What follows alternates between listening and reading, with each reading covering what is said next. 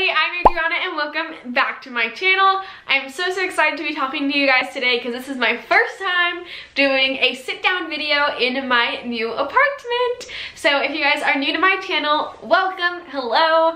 I did the Disney College program in spring 2019 and I am currently doing or starting my senior year at the University of Florida in Gainesville. So that's where I am right now, but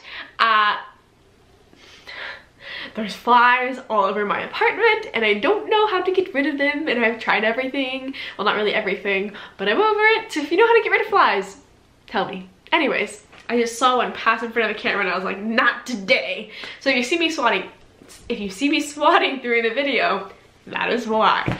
But with applications for the Disney College program coming out in 4 days now, 4 days I think is what they just said, I figured I might as well do a DCP Q&A for you guys and just answer all of your questions. I asked you guys to send in some questions on Instagram and you guys definitely delivered. So hopefully I can get through as much of them as possible today. But yeah, also I'm gonna play around with the backgrounds for my video. I haven't exactly found a spot that I like yet.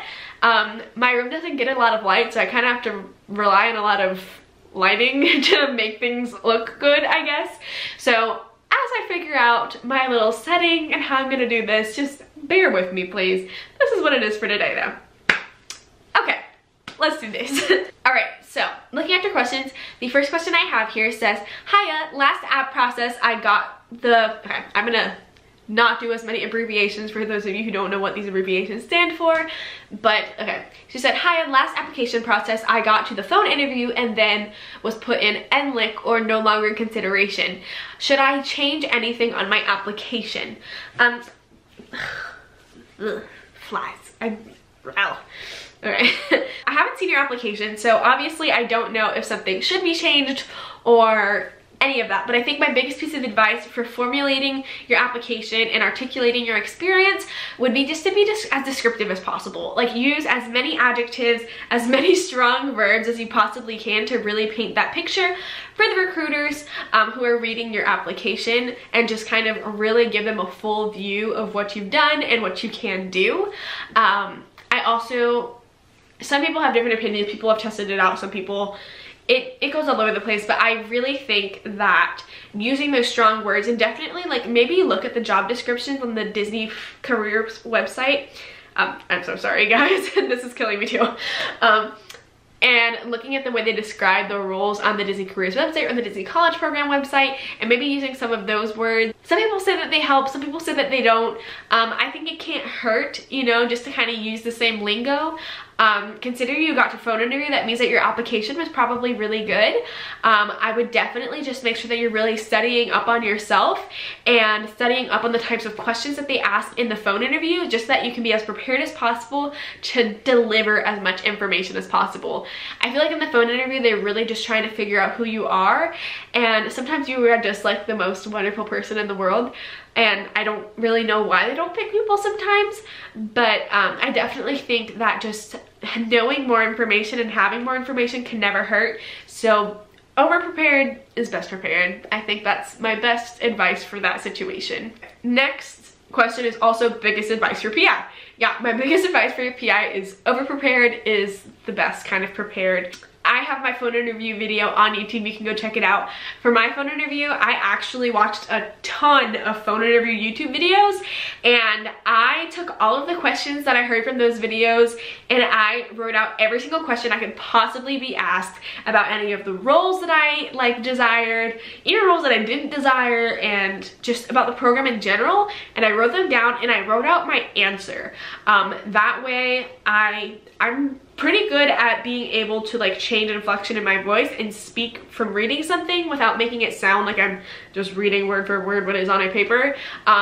For some people that might work. That worked for me, just because I had all of my information ready to go. I was prepared. I knew exactly what I needed to say for any question that could have been thrown at me. That works for some people. That doesn't work for some people. So maybe for you, bullet points might work a little bit better, but I definitely suggest having a computer open with notes in front of you that you can use as a reference when going on your phone interview. That way you could just really just steal the show and give them as much information as possible. I feel like during my phone interview, I definitely talked the most, and it was probably a little annoying because I didn't shut up, but I just really wanted to give as much information and detail and experience I had so they could really get to know me, because really that's the whole point of the interview. Next one, and this is really good. What's the best way to make friends on your Disney College program?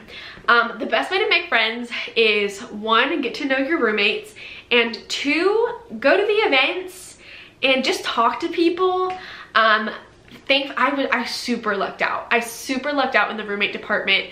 Like, I just had really good roommates in my room I should clarify. And so I got really lucky there, and through my roommates I met different people and we kind of became friends. But I also met people like the first day. I have a car, so I could have drove to casting. I could have drove certain places by myself, but during that first week I took the bus with my roommates, and I took the bus to places just so I could get to know people. Like, the Disney College program is a really different experience because you make friends really fast, like really fast, and you're just kind of forced to get to know each other, you know, because you're all kind of clueless, you're all trying to figure things out, especially that first week. That first week when you arrive on maybe a Monday or a Tuesday.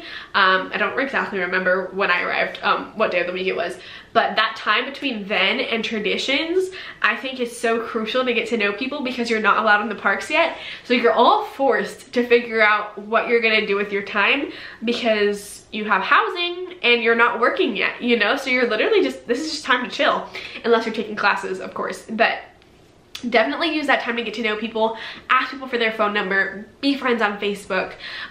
It helps to friend people on Facebook before you even get to the program, but it's definitely not necessary because a lot of the people I messaged before I got on the program, I probably never met once in real life, to be honest. So yeah, definitely get to know your roommates and just put yourself in as many situations as you can where you can meet people, whether that's the bus, events, just say hi to someone. I feel like everyone I met was really nice and especially willing to like get to know people and talk to people, you know? So just try and put on your best extroverted pants possible and get out there. I think that's my best advice for that. And now there's 2 flies. Woo. Okay, the next question was, does putting interest in only a few roles lessen your chances of getting accepted? I can honestly say, like, full confidence that I don't want to say that, hold on, that is not true. Okay, so yes, putting interest in only a few roles does not lessen your chances of getting accepted. I definitely think that you should only put interest in roles you're actually interested in, just because if you put interest in a role, you're going to be considered for that role whether you really liked it or you really didn't, because to them they see it all the same, you know? So I definitely would only put interest in the roles that you actually want to do, because I definitely think that's gonna be a pivotal part of your experience. And also, if I feel like there's a lot of people who put interest in a lot of roles, and then they get a role that they didn't really want, but they put interest in it, and then they're really bummed and they don't want to do the program anymore, and that could potentially be a spot that somebody would have loved and you got, but you only put interest in it just because you wanted to get into the program, you know? So I don't know, I feel like if you just want to do the Disney College program and you want to do it no matter what role you get, then go ahead and put interest in all the roles, you know? Like, I feel like it can't hurt to do that, but I definitely think that if there are specific roles that you really want, make that known and make that known on your application, and don't put interest in every role just because while it can't hurt to do that, it will hurt when you're accepted for a role that you don't want. I hope that makes sense. I only put interest in like maybe 3 or 4 roles just because that's kind of the position I was in. And I got accepted for one of my top roles. So obviously everybody's experience and everybody's journey with the program is different, but I definitely wouldn't put interest in roles you're not interested in. Do you recommend taking classes during the program? I don't recommend taking classes during the program. I didn't myself. I thankfully was able to do that. I know that a lot of you don't have that option. Your colleges are going to force you to take classes the whole time, and if you don't have that option, then you just don't have it. It is possible to take classes while on the program. I will say that I had 2 friends who were taking classes and doing the program at the same time, and they were able to do that just fine. They like passed their classes and everything, but it definitely wasn't easy, and they told me it wasn't easy, and it's definitely a challenge to manage your time wisely because you're working anywhere from part-time to full-time. Well, not full-time, you're not working full-time, but like, you know, it can vary depending on your role, your location, and how many hours you pick up and all that good stuff. But you're working a lot, and then you obviously want to make the most of the experience with all of your friends. So for me, I didn't want to take classes. The way I was able to not take classes was, first off, my college didn't require me to. Also, my scholarships allowed me to take a semester off if I wanted to, as long as I came back the following semester. And I had taken summer, I had been taking classes every semester since I came into college, so I never really had a break, so I was constantly working up to the point that I was able to take that break and it not delay my graduation. Definitely talk to your guidance counselors and your advisors at your college before you even decide to apply to the program, just because you don't want to get your hopes up and then potentially get in and then not be able to accept your offer. Like, that would be really unfortunate, especially because the time span between when you get an offer to when you need to accept that offer and pay is very short. So I definitely suggest going to your advisors right now as soon as you get on campus and getting that all straightened out, figuring out what's okay and what's not, just so that you can apply in full peace knowing that you are set and good to go. But I definitely wouldn't suggest taking classes. It's not easy, and it's not even that it's not easy, you know, like, it's not bad to take a challenge, but I personally wanted to devote all of my attention to the program and making the most of the experience, you know? Like, I had all the time in the world to hang out with my friends and go to work and pick up extra shifts and go to the parks and make YouTube videos, you know? I thought those were really my priorities for this program, and I wanted to make sure that I had all the time to do that. Also, I didn't want to slack in my classes, and I just didn't want to fall into that trap. So definitely find out what's better for you, but that is what my opinion is on the matter. Should I do the Disney College program or just work in the parks for 6 months? I live out of state and will be a college grad. So you are able to apply for the Disney College program as a college graduate, as long as I believe you're only like 1 year out of college or something like that. There's some specifications, but that's a really good question. I guess that really depends on what your personal situation is. I just feel like there's nothing wrong with doing the Disney College program, because you can just do the Disney College program and then either extend or just transfer to part-time or full-time, either in the same role or a different role. You can even do a short program and then decide if you want to transfer. Actually, that's what I'm gonna say about that. I would do the DCP, and the reason I say this is because you could work for Disney, and I love working for Disney, so don't think this is coming from me, but I know plenty of people who their dream for their whole lives was to work for Walt Disney World, and then they work for Walt Disney World and they actually hate it. So you don't want to commit yourself to a contract with a company having to work all this time or like fulfill your contract if you end up hating it. So the DCP is a perfect opportunity to work for like 3 or 4 months. That's how long my program was.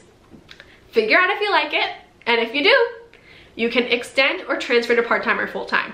So I would do the DCP just because it's very easy to get a feel for what you like and what you don't like, without the huge commitment of making a whole move and committing to a contract to like a full term of like employment or whatever. So definitely, I think the DCP is your best option, actually. After thinking about this a bit, I think that's your best option. Is it hard for freshmen to get in? I want children's activities because I'm an elementary education major.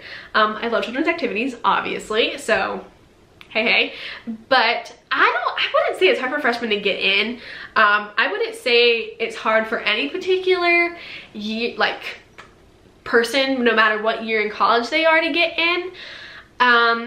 I would advise, okay, so I would not advise doing the Disney College program during your freshman year. I think if you're gonna do the Disney College program, it'd probably be best anytime after your freshman year, maybe like sophomore, junior year, just because For me, I really valued the college experience, and I didn't want to take away from that while doing the program. And so I was at the time in my college career where I had already done my freshman year. I already found my community. I found my place on campus. I found my people. You know, I kind of was on track with my career. I knew what I wanted coming out of college. And so I kind of had that wrapped up at the beginning. And then I knew that when I finished my college program, I had my entire senior year to enjoy just the rest of my college experience, enjoy finishing up, experience all the nostalgia and the excitement of almost being done, and just kind of wrap it up and then go off with life. So I really feel like doing your Disney college program either in your sophomore or your junior year is the best time to do it. If you really want to do it your freshman year, then do what you want to do, you know, but that's just kind of my advice. But I definitely don't think by any means that applying your freshman year, your senior year, even as you graduate, is going to hinder you at all. They definitely take a big scope of people, so apply whenever you feel best ready. Also, it can't hurt to apply a bunch of times, because I know a lot of people don't get in their first time, and so maybe for you it'll take a long time, maybe for you'll get on in the first time. So apply whenever you feel ready, and if you feel ready right now, then start applying early and see when you'll get in. Do you recommend bringing a car? If you have the privilege of having a car, I would say yes. Yes, I would. I really enjoyed having my car when I was on my college program, just because it allowed me more freedom. It was just a lot more peaceful being on the program. I didn't have to rely on the buses or the bus system to get to work. I didn't have to rely on it to get to the parks or getting home late at night or doing groceries or anything like that. It's definitely doable without a car, 100%. Disney definitely makes it doable for you to do the program and enjoy the program to the fullest, even if you don't have a car. The bus system will take you to grocery stores, it'll take you to the mall even, it'll take you to Walmart, it'll take you to your work locations, to the parks, even on your days off. So it's definitely doable without a car, but it's definitely a luxury to have a car, just because things can be done on your time and how you want to do it. But also, I know that for some people, just bringing a car is going to be really expensive, or it's not the safest. If you're coming from really far away, maybe you have an older car or something like that. So yeah, but overall, I really enjoyed having my car, and it was definitely a privilege, and I definitely feel blessed to be able to have had my car. Thankfully, I live in Florida, so it really wasn't that hard, but it was really nice having mine. And obviously, you can always make friends too who have a car, and they can take you places too. Were there a lot of international Disney College Program cast members? Yes, there were. I lived with 6 girls, so I lived in Chatham Square, and I had a 2-bedroom 6-person apartment.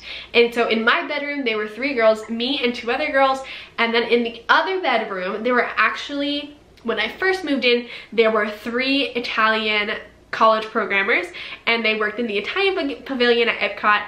And then towards the end of my college program, we got 3 really wonderful girls. One of them was from South Africa. She was so sweet. And then the other 2, oh man, I want to say one of them was from Germany. I can't remember where the other one was from. They literally got there the last week of my program, so I didn't really have a lot of time to get to know them, unfortunately. Also, I was able to meet a lot of the international college programmers because I worked at Disney's Animal Kingdom Lodge, and there we have Savannah guides, and they are international CPs from Africa, and they teach about the different animals we have on our property. They teach about all sorts of different conservation things. So that was really cool, being able to learn a lot from them and get to know them and all that good stuff. All right, did you have time to go to the parks?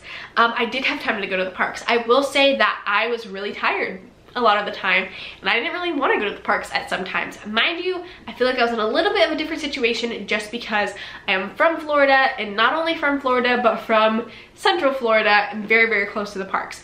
So when I got out of work, I really loved my job, so I enjoyed being at my job, and I definitely did the college program because I wanted to work for Disney in that kind of realm of the company. After college, I want to be a professional intern with like corporate and social media and all that. So while I want to do that, I definitely wanted to experience working for the company in that capacity first. And so that was really my main focus of the program, was working for Disney and just getting to know people. The parks was a wonderful perk, and I love the parks. I love going to the parks, but it definitely was not my priority. And if I was tired from work, I stayed home. It's really hard because there's a lot of pressure during the program to do as much as you can in one time, especially because it's so short. And like, you want to hang out with your friends and all this, but like for me, it was just really important just to stay sane, really. And I loved working, and I wanted to be alive when I was working, and I loved doing YouTube, and sometimes doing all this, you just get really tired. And so I definitely rested a lot, and I did not go to the parks as much as I thought I was going to at all. But you can go to the parks as much as you want to while you are on your program. Mind you, for me, I just really valued rest and eating and sleeping and saving money, because I didn't, if I did go to the parks, it's really tempting to buy snacks and get foods and all those yummy things. And I also really wanted to save the money that I was making while I was on the program. So I did have time to go to the parks. To answer your question, I had plenty of time. It was how I chose to use that time that made me not go to the parks as often as I thought I was going to. What was the toughest thing about your DCP? I would say the toughest thing about my Disney College program was just that. It was like finding that balance between, okay, I have to go to work, but I have friends that after this program I'm probably never gonna see again, except unless I like made a big trip, because we all live in different states, you know. And then I should go to the parks, and like I should hang out with my friends at the parks, but I should save money, but also I should film a YouTube video, but also I could get a really cute Instagram picture at the parks, but also this, but also that.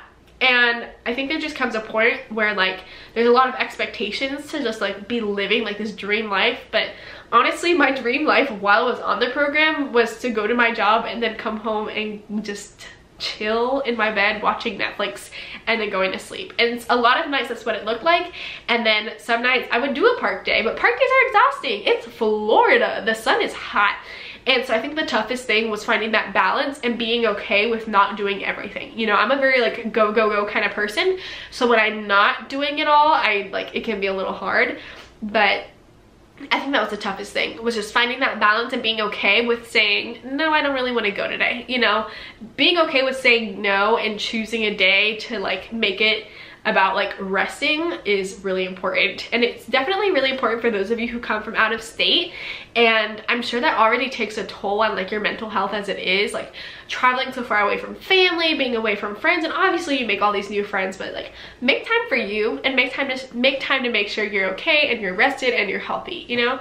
And so I think that was the toughest thing for me. How important do you think it is to do the Disney College program if someone wants to do a Disney internship? This is a really good question. I don't think it's that important. I will say that there are a lot of interns for Disney who have never done a Disney College program. And honestly, when you're applying for a professional internship, you're applying for something because of your professional experience, you know? And that's something that you have gotten a degree in, or you're going to get a degree in, and all of your internships prior to this, all of your experiences prior to this are going to help you get that. And ultimately this is like a job, like Disney professional internships are like a job like anything else, and they want the most qualified individual, you know? So I don't think that not doing the Disney College program will ever hurt you when applying for a Disney professional internship, but it will help you, I'm sure, you know? Like, it won't hurt you, but it'll help you, you know? They're never gonna say, oh, she never did a DCP, she's not good enough. Like, no, they're never gonna say that. But if you did do a DCP, that is something that they're probably gonna look at. It's also just nice that you already know about the company and you already know about how that side of the company works. Especially think about like what kind of professional internship you're talking about here. Because if you're doing a professional internship that works with the resorts, then it's probably gonna help if you did a CP in the resorts, something like that, you know? So it definitely it's situational. But I think it can only help you. I don't think it'll ever hurt you. It can only help you. Did you write your job responsibilities in bullet points? How many, or paragraphs? Ooh, I kind of did both. I didn't do paragraphs. I did bullet points and like sentence fragments almost. If you want to know how I did it, I don't really have it written out, but if you go to my LinkedIn, I don't have that linked in the description. I'll link it down there for this one. I will put my LinkedIn in the description of this video, and that kind of has the way I've worded all of my experiences on my resume, and it'll show you how I worded things for my Disney College Program application. This is a really long video, but I like it because I'm getting a question, so hopefully you guys watch it. What do y'all do at casting? What other info do they ask you other than the I-9 forms? Really, casting is not that glamorous. I thought casting was gonna be this super glamorous behind the scenes thing. It's not. Traditions is, but casting is not. Casting, you really just do paperwork, like hire on paperwork and all that stuff. You take your picture for your blue ID. If you're in children's activities, they're gonna have you do fingerprints. Yeah, it's really not that glamorous at all. It's really just paperwork, picture, ID, fingerprints. Yeah, it's not very much at all. I wish I could tell you more, but like when everyone says that it's really nothing, it's really nothing. Like they're not trying to be secretive, it's just actually really nothing at all. It is fun being in the casting building though, I will say that. It was just cool to look around, it was surreal. I felt like that was when it was real, you know? I've been talking for maybe like an hour now. So I think I'm gonna sign off, but I hope this answered all your questions and I hope you found some insight from all of this. Good luck applying for the program. I am so excited for you already. I will be sending you all the prayers and pixie dust. Yeah, and just keep in mind, like, it all happens in its time. Be as prepared as you can be to make this dream come true, but don't be upset if it doesn't go out the way you thought it did, because I promise God's plans for us are so much better than anything we could ever make for ourselves. Promise. I have tons of stories that I could tell you of ways that is so true in my life. So definitely just like keep trusting, keep believing that like his plans for you are the best, and ask me any questions you have. Like if you have more questions after this, if I didn't answer your question well enough, comment it down below and I will be sure to get to you and help you any way that I can. But I wish you guys all of the best luck on this journey, and when applications come out, just know that I'm rooting for you and excited for you and this new journey that you're gonna go on, because it's magical and it's fun and it's one you'll never forget. So yeah, thank you guys so much for asking me all these questions. Thank you so much for watching, and I will see you guys next time. Bye!